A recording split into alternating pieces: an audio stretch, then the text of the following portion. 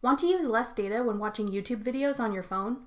I'm Jessica from techboomers.com, and in this video, I'll show you how to enable data saver mode on the YouTube mobile app. Now let's get started.